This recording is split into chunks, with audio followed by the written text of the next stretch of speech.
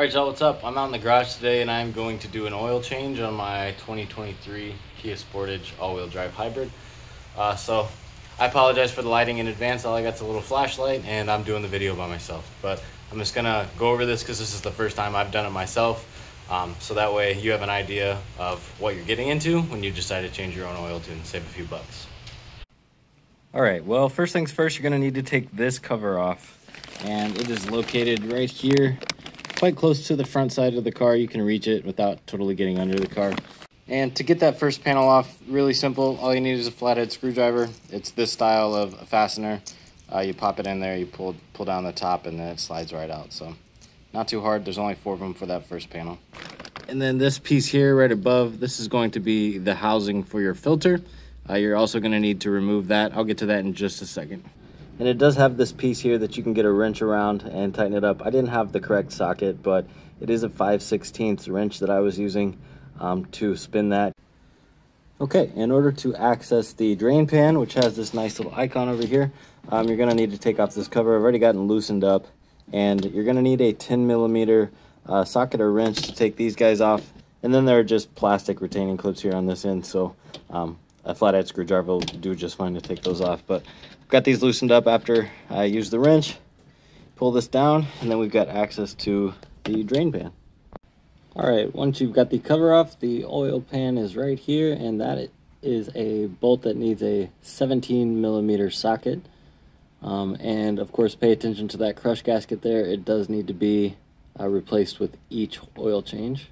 Once you have drained the oil and you are ready to get the filter off, this is the housing right here for the filter. And there's one thing that's nice is there's a little drain plug that you can pull.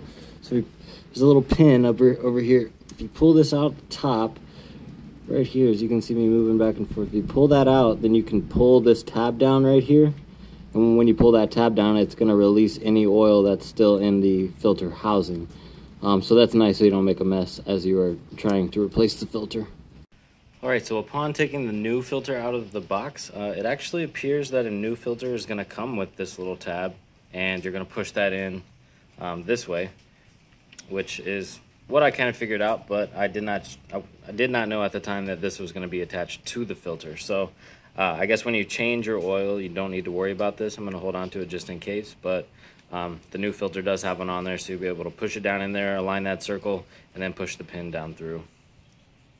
Alright, so with the new filter pressed down in there, as far as it can go, you can see this plastic tab push down through the little opening. The circle is right where it needs to be so that it's secured with the pin. So we'll go ahead and put that pin in there, and then it is ready to be tightened back onto the car itself. Alright, in order to add more oil, you will have to pull this cover off. That's just fastened down on top of these little guys. And then you have access to your oil right here. Dipstick is accessible without taking this off, but if you're going to refill it, you do need to take this cover off. Be careful. Keep this clean. We're going to go ahead and put our oil in there.